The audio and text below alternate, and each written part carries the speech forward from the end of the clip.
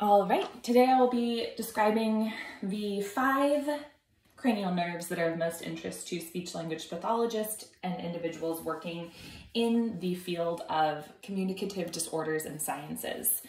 We can see here that the 5 nerves that are of particular interest to us are highlighted in yellow, and I will be starting with the trigeminal nerve and working clockwise.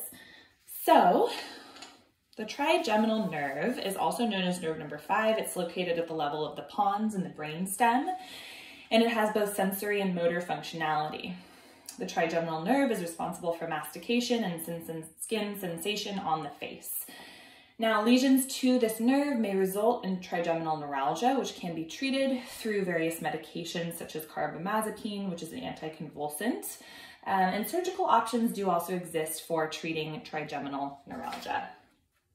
Another issue that may arise from damage to the trigeminal nerve is jaw clenching and chewing problems, which can be treated by a speech-language pathologist and sometimes a physical therapist. And as you can see right here, the trigeminal nerve depicted in green is the largest of the cranial nerves.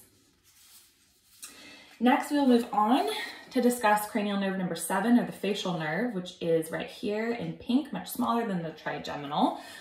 It also has both motor and sensory functionality and is located at the level of the pons. And the facial nerve innervates muscles responsible for facial expression. So that is the motoric function. Now the sensory function is that the facial nerve is responsible for taste sensation to the anterior 2/3 of the tongue. And thirdly, the facial nerve does have some parasympathetic functionality, including tear and saliva secretion. Damage to the facial nerve may result in Bell's palsy or facial palsy, which is drooping of a portion of the face, which creates asymmetry, and an impaired taste sensation to the anterior 2/3 of the tongue may also result from damage to the facial nerve. Now, Bell's palsy may be treated by corticosteroids, but it oftentimes clears up on its own, and there isn't a lot of need for intervention. Physical therapy can also be helpful in treating Bell's palsy. Now, other problems that may arise from damage to the facial nerve include excessive saliva production and an inability to close one's eyelids and raise the eyebrows. For this latter condition, there are a couple of surgical options that exist. And as far as excessive saliva production goes, oftentimes positional and postural changes will correct this, though surgery can also be an option for that condition. Next, we will move on to the glossopharyngeal nerve, which is nerve number 9, and it is down here in dark green. Located at the level of the medulla, the glossopharyngeal nerve does have sensory and motor functions. It's responsible for a sense of taste to the posterior 1/3 of the tongue, as well as pain, touch, and temperature sensation to the tonsils and the pharynx. It innervates the muscles of the pharynx and the tonsils with motor and sensory fibers. So motorically, the glossopharyngeal nerve is involved in the swallowing mechanism. Now, damage to CN number 9 may result in loss of taste sensation to the posterior 1/3 of the tongue, as well as glossopharyngeal neuralgia, paralysis of the soft palate and the pharynx, which may lead to swallowing issues, ultimately manifesting in dysphagia. Glossopharyngeal neuralgia can also be treated by carbamazepine, and as far as dysphagia goes, speech-language pathology will probably be required for treatment.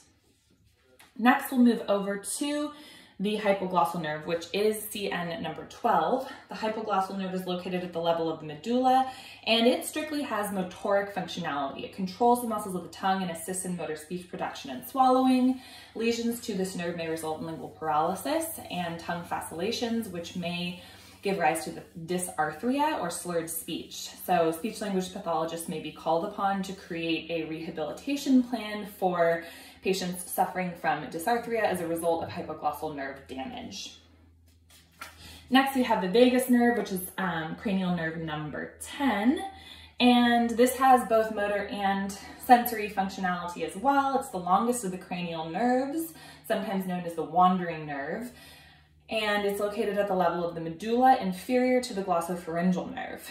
The vagus nerve innervates the soft palate as well as the larynx and the pharynx and some abdominal muscles, and allows for movement of our neck and thorax, and it is also responsible for epiglottal sensation.